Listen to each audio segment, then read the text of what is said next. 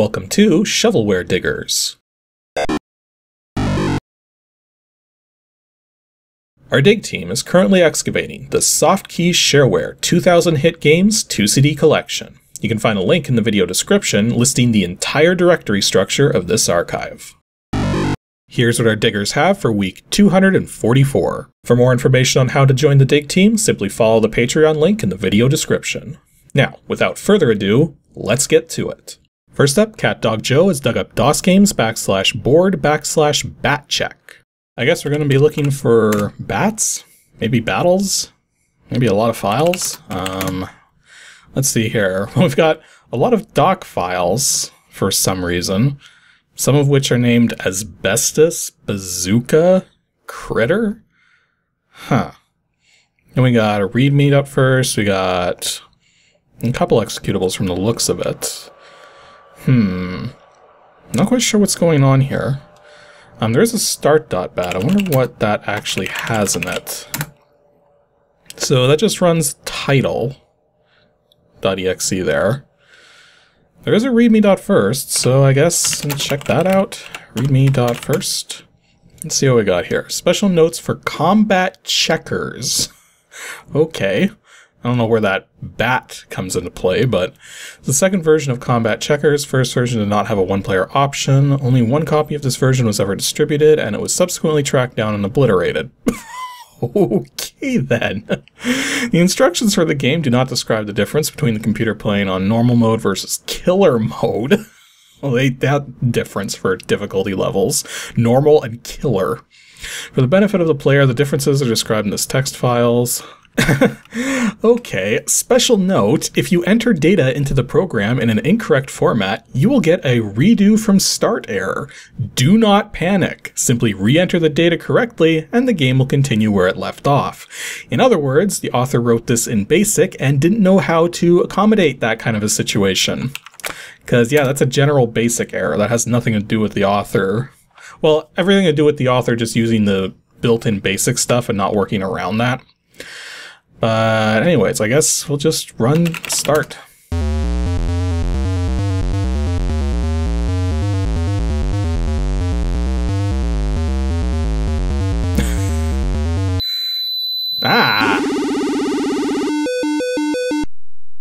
Okay, that was a title sequence. It was a title sequence. Okay, so we got speed index, register. Oh, this guy wanted this to be registered. Apparently a Thomas Anders. Name sounds familiar. Might have seen it before. And what's he asking for registration? $10. Thank you for registering. Please enjoy the program. Right. So what do the instructions say? Combat Checkered is Combat Checkers is played under the same rules as regular American checkers. However, Combat Checkers has a twist in that the checkers are armed and have special abilities and armor. Okay then. Okay, so reading the instructions here, it seems as though the trick with Combat Checkers here is that it plays like normal checkers, except you fire your weapons at your piece. Like each different piece has like different stats and everything, and they fire their weapons when they jump pieces, and then that determines whether or not the piece they jumped is removed from the board. Yeah, so I'm starting to see some of those things that were noted in those doc files, but then why were they doc files? Like, that doesn't make any sense. Unless the guy was using DOC to represent some other kind of format that he came up with himself. Like, it's always possible. Anyways, let's play the game. So, play a new game. You want to play a one-player game versus the computer in normal mode. Please enter your name, and please enter the name of the computer opponent. Load a pre-made checker set, create your own checker set, or go back to play game menu. What happens if we go to load? Well, apparently we don't have any custom ones, so we'll just load the standard. And then, okay, oh wait, this is for the computer now, so I guess computer can load standard as well. Okay, so we got our pieces. Okay, I'm guessing those are robots and humans just from the looks of it. So right away, one thing I'm not too keen on is the fact that the only way to tell the difference between whose pieces are whose is the direction they're facing. Like, it'd be nice if there was like different colors for some of these, depending on who they belong to. Now apparently we have an I command so that we can investigate a piece. It wants us to actually punch in the specific spot. So like say 3,1. Apparently that's a robot with 10 life remaining, a Nova Blaster plasma rifle, chainmail, and a bulletproof vest. Okay. Okay, so let's move a piece. So enter the row, comma, column of the piece you want. So I'm gonna say row 7, 7,3, and move to the square you want, which would be 6,4, I believe. Okay. So what next? Let's go straight for an offensive move here. So let's do, right, move. This is kind of clunky having to type in the numbers manually like this. So 3,3 to 2,4. Okay, that was a good counter. Let's do another move. Let's do 4,2 to 3,3.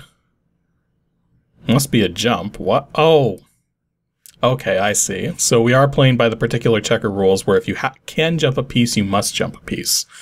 Okay, then. So we'll move 2, 4, 2... I guess that's going to 4, 6. And then apparently we're getting attacks in, and... Okay, the computer's getting attacks against ours. Oh, the computer actually got a couple jumps there because kind of messed up my positioning. Okay, so let's do 7, 3, 2...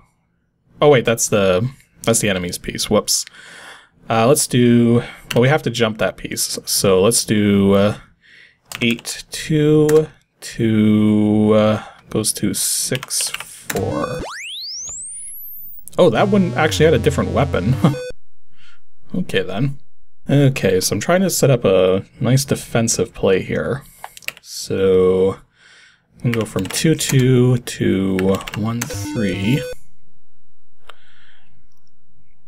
Okay, so I don't think anyone's got any jumps that they have to make at the moment. Not yet, anyways. So yeah, so far this is playing pretty much just like checkers, except that there's just weird pieces and everything.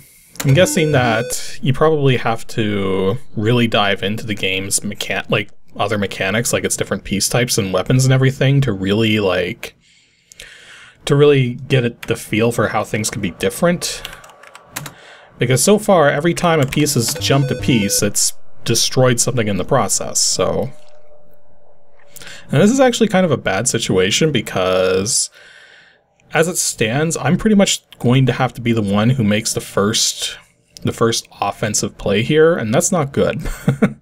Because this is not set up well for that.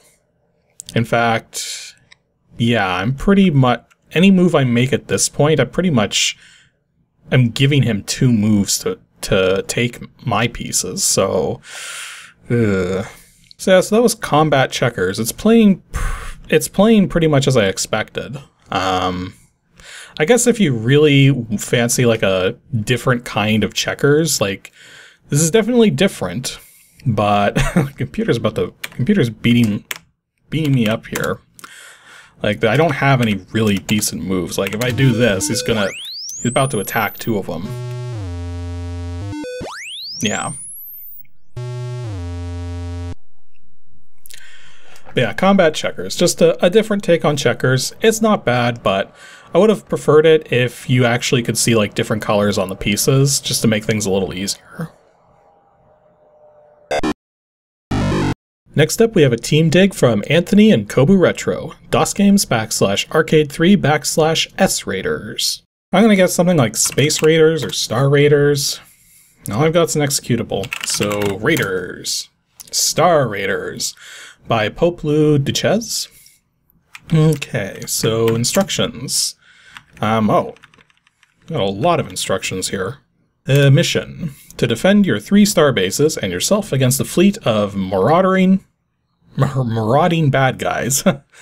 You are the only defender piloting a fighter with warp capability, long and short range scanners, and locking torpedoes. The fleet starts a good distance off, but moves ever closer as the game goes on. Destroy the bad guys ship by ship, sector by sector, before they can plow through your star bases. So this almost seems like it would be like one of those old Star Trek type games, especially given that we've got like long and short range scanners and stuff, apparently. I don't know. Oh wait, that's not what I was expecting. As mentioned, you are a fighter pilot. The game is played from first-person perspective. Okay, so we have a first-person Star Trek type battle simulation thing. Maybe. I don't know yet. So the game is designed to be played one-handed. Imagine your ship were controlled via an aviator's joystick. While pushing forward, the up arrow makes you nosedive, pulling back down makes you arc up. Okay, so plane controls. Combinations of keys are okay. You can use... Okay, so it's saying that you can actually hold multiple keys at the same time. And that you can also use the diagonal keys on the keypad. By the way, you do not need to set numlock one way or the other. The program just looks at which keys were pressed and not the characters that are generated. In other words, we're aware of the fact that people tend to do that with their games, and we're not going to be like that. Of course, since you are looking out the cockpit, everything else seems to be doing the moving, and the opposite of the above. This almost seems like it's over-explained. Maybe not. Actually, reading through these instructions here, it almost seems more like Star Voyager. I don't know if anybody's heard of that one, or if I've even got the right name there, but I'm thinking back to an old NES game where you basically had to go to different sectors and destroy enemies and stuff, and it was done from a first-person view. I think it was called Star Voyager. I'll put a correction on the screen if I was wrong about that, but and apparently the game's actually freeware, except the guy's saying that if you send him $15, he'll keep your name on file and let you know when new stuff is made and send it to you. So, interesting. So, game parameters. Seconds for enemy fleet to move, 80. Max number of enemies per sector, 6. Okay. So, I guess play game. Okay. So, what's happening? Well, it kind of looks like we're in CGA graphics at the moment.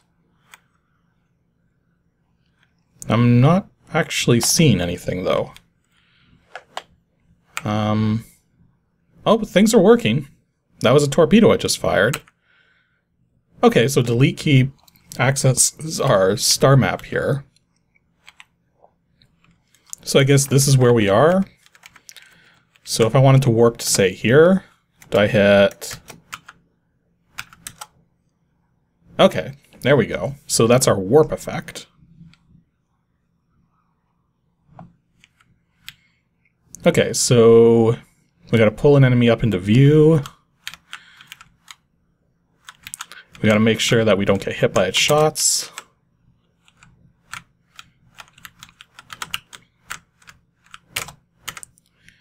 And there we go, we got the enemy. I'm not hearing any sound effects though. Okay, so let's go to a sector with 2 enemies. See if we can handle that. Okay, so the trick is, if the crosshair turns purple, then your torpedoes will lock onto a target so that you don't have to worry about it missing. Yeah, see? And I think we already got the enemies there. Oh, I just noticed the enemies are moving towards the star bases. That's probably not a good thing. So let's continue warping so I can continue blowing some of these enemies up. Okay, so we got some more enemies here. Okay, got that one. And then we got an enemy up here. And apparently they can't actually hit you unless... Okay, they can't actually hit you unless they're on screen. So let's actually do a sector with 4 enemies, see if we can handle that. And yeah, there doesn't seem to be any sound effects in the game. Okay, so that one was easy to lock onto. You got that one as well. So, so far the game seems to play okay. Not a very high frame rate. And I think we are taking the occasional bit of damage, but we do have shields going. So Or maybe we've been hit? I'm actually not sure. I think I got hit by an enemy or something because I have no view or anything anymore. So I think I need to go to a starbase to repair, because I saw one of the symbols at the bottom kind of disappeared. So if I go to a starbase...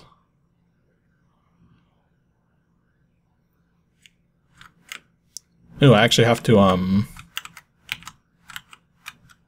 Okay, there we go. So I lock into the starbase, and now I'm repaired. Cool. So let's go deal with this sector again. So yeah, the M, the T, and the S there sort of stand for the different systems that I have. And I have to keep them working, otherwise, well, bad things happen. So yeah, so far this actually plays pretty okay. Like, it's very basic and there's no sound effects, but, you know, it still works. And yeah, it really does feel like Star Voyager. And again, that's presuming I've got the name of that game right. But anyways, here's a sector with 5 enemies? I thought there were 6 in here. Maybe one of them moved? Yeah, we definitely got a shield system protecting us to some degree. Although it'd be nice if it was a little more obvious, like, what the shields are doing. See, I'm not going to play through the rest of this, but I think you get a general idea of what's going on here. It's basically a shoot everything on a screen and keep moving to different sectors thing. If I recall, games like this were actually not that uncommon in the early 80s, because I think there were a bunch of them, mostly on the Intellivision and ColecoVision, because those were game consoles that actually had like numeric keypads with their controllers. That way you could actually have like complex functions and everything. I think there was also a similar game on the Atari 2600 that used like the keypad for that kind of stuff, but the Atari 2600 didn't normally have a keypad. That was something you had to buy separate. So, yeah, all things considered, this game plays perfectly fine. It's low frame rate, it's free. Yeah, not really too much more to say about it. And our last dig from Yarmoranta is DOSGAMES /arcade3/twist101. Probably going to be called Twister, if I had to guess, but we're going to find out in a second here.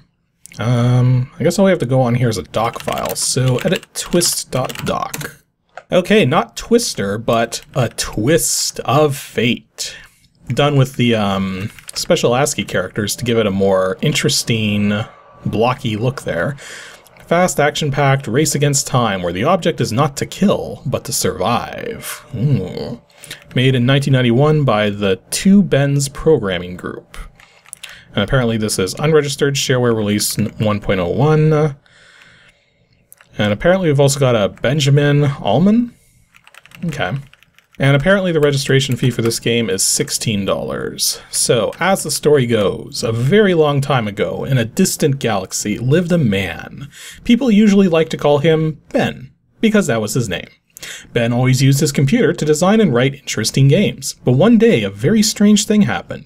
He had just finished working on a game called Wasteoid when a freak lightning storm sent a massive power surge into his computer, permanently melting his brain into the ancient PCXT clone he was working with. Ever since that day, Ben has been trapped inside this game as a yellow bar of light by that cruel, horrific twist of fate.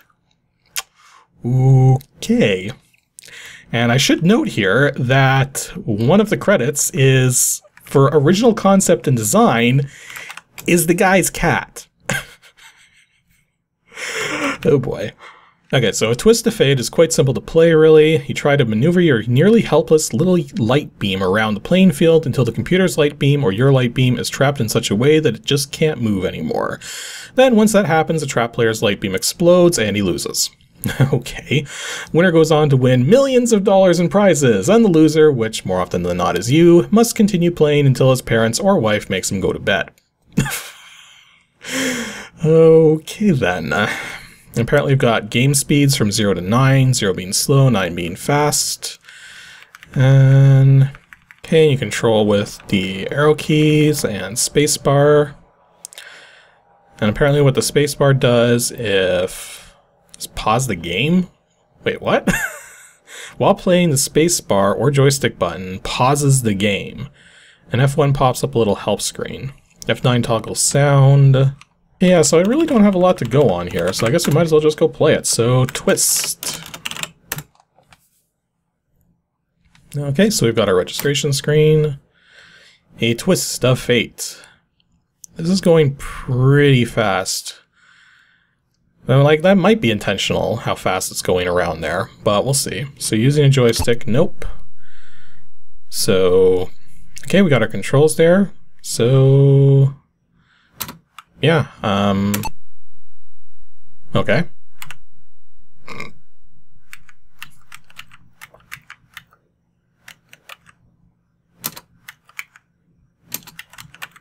Oh, we have to select the game speed. Well, the default is 5. Let's see what 5 is like. It's still not moving. Okay, the game is apparently on and doing stuff, but nothing's... I can't get this to do anything. I can't even quit. But yet it's still technically doing something because that Twist of Fate ticker at the top is changing between, like, the copyright and the name of the game. Okay, so I was testing some stuff just now, and yes, it is a cycles count thing. So if the cycles is too fast, then it won't run properly. Oh geez, even this is... I turned the cycles down. Because here's the thing, I turned it like really low and it started working properly. So I turned it up, but it seemed like too slow. So I turned it up just a little and now it's not working again. Holy jeez. Okay, so I've turned the cycles count way the heck down. Like, I mean, look at how slowly that line is moving now.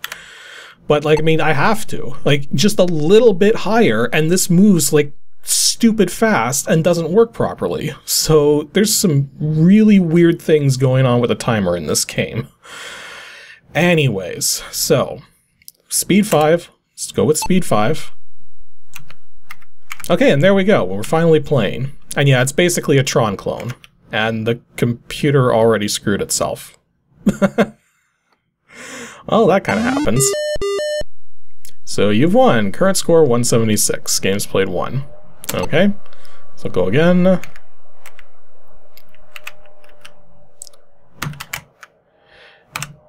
And there we go. Computer ran into a wall. So... there we go. Now the computer's screwed. Well, maybe not. The computer does have an out there. No, now the computer's screwed because he kind of put himself into his own situation there. Although it's kind of a big one, so it might take him a moment.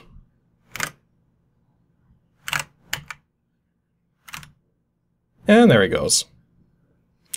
So yeah, this is basically just Tron Lightcycles, but in text mode.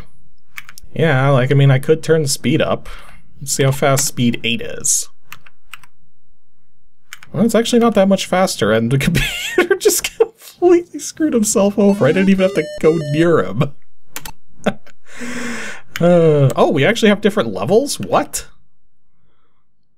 Okay, that time I messed up. Because I wasn't even looking properly. I was just surprised by the fact that there was actually a different layout. Although I wonder why the guy's calling it a Twist of Fate. Because, like, I mean, it's literally just like a Snakes game or a Nibbles game or, again, Tron Lightcycles. And yeah, we seem to be stuck on this board now. Like, I wonder how it decides when to change the board up. I don't know.